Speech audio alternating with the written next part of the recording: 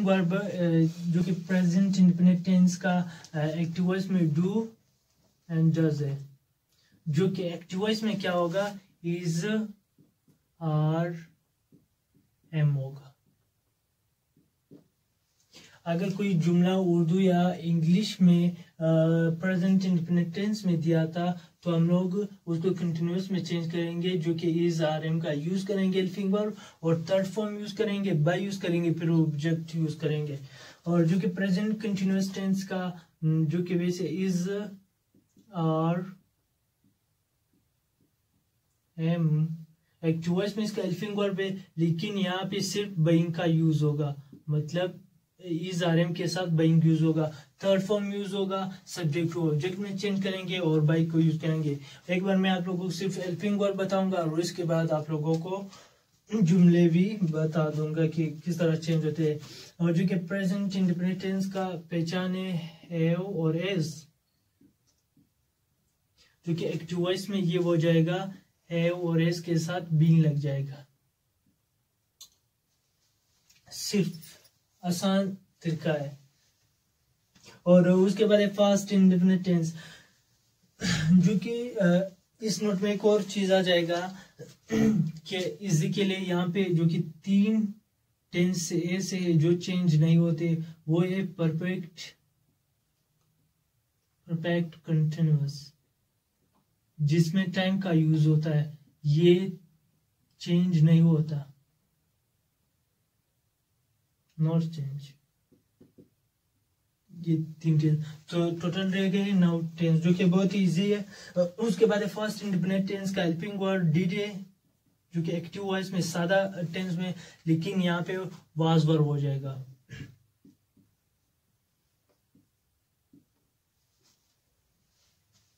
जो कि fast continuous tense का वाज और वर है, जो कि एक्टिव वॉइस में सिंपल टेंस में, लेकिन एक्टिव पैसिव वॉइस में ये बाइंग इसके साथ यूज हो जाएगा, यानी वाज बाइंग और वर बाइंग। और पास्ट परफेक्ट टेंस का जो कि हेल्पिंग वर्ब है हैड, लेकिन एक्टिव वॉइस में हैड बीन हो जाएगा। फ्यूचर इंडेफिनिट का वेल और शेल है एक्टिव वॉइस में, लेकिन पैसिव वॉइस में ये हो जाएगा वेल बी शैल बी, यानी सिर्फ बी का ऐड हो जाएगा।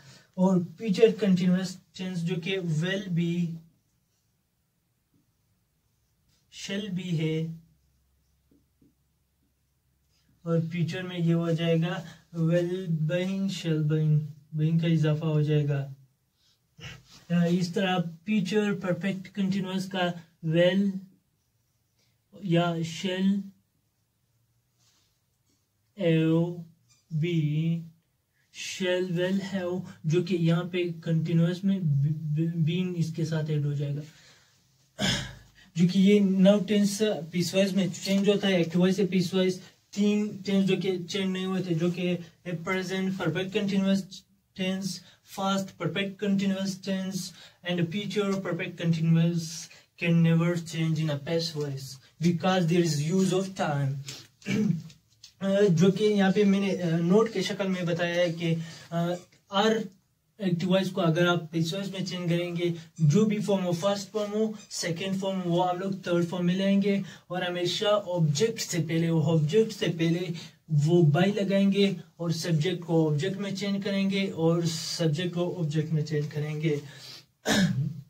यानी फॉर एग्जाम्पल अगर कोई present indefinite tense active voice में दिया है, ही writes a letter, वो खत लिख रहा था, वो खत लिखता है।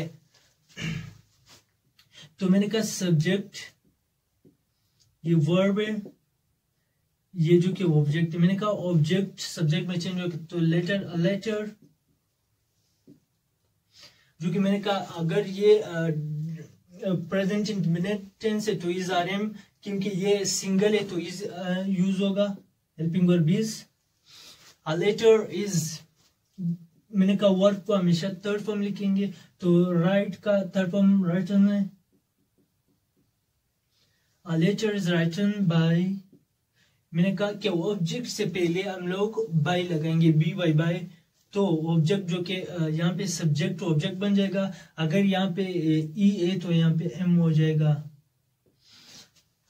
यानी ये 11 रूल है जो कि मैं आप लोगों को बता दूंगा कि E is change into him, she is change into her, they is change into them, and subject is change into object वगैरह वगैरह।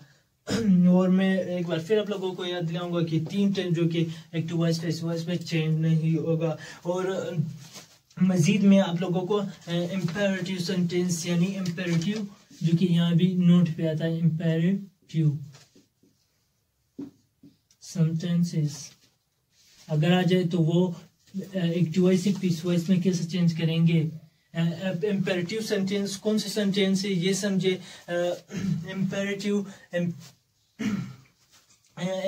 सेंटेंस वो सेंटेंस है जिसमें एडवर्स, रिक्वेस्ट, ऑर्डर या उसको हुक्म दिया जाए यानी ऑर्डर, तो उसको इम्पेरेटिव सेंटेंस कहते हैं। फॉर एग्जांपल,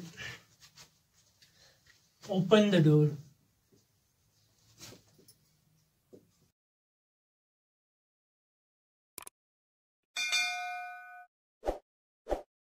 भी एग्जांपल दिया। For example open the door, दरवाजा खोले। तो हमेशा इसका यूज मतलब इम्पेरेटिव सेंटेंस में एक लेट इस्तेमाल होता है, एक बी। लेट हमेशा शुरू में बी जो है वर्ब से पहले इस्तेमाल होता है। For example open the door जो कि मैंने यहाँ पे एग्जांपल दिया, ओपन द डोर, तो ऑब्जेक्ट जो कि सब्जेक्ट में हो जाएगा, लेट शुरू में लिखें, let the door be open, क्योंकि थर्ड फॉर्म पिछवास में होते हैं, let the door be open. बस यहाँ क्योंकि यहाँ पे ऑब्जेक्ट है नहीं तो let the door be open ये लेते हैं जो कि negative sentence, do not beat him, तो इसका जो कि पैसिव वॉइस में कैसा हो जाएगा, लेट यूज होगा, लेट हिम, ऑब्जेक्ट सब्जेक्ट में not, B before the verb, B use होगा बीटन थर्ड फॉर्म, यानी do not beat him, let him not be beaten. एक और सेंटेंस लेते हैं कि ताकि आप लोग कंप्लीट समझ, do not play the match,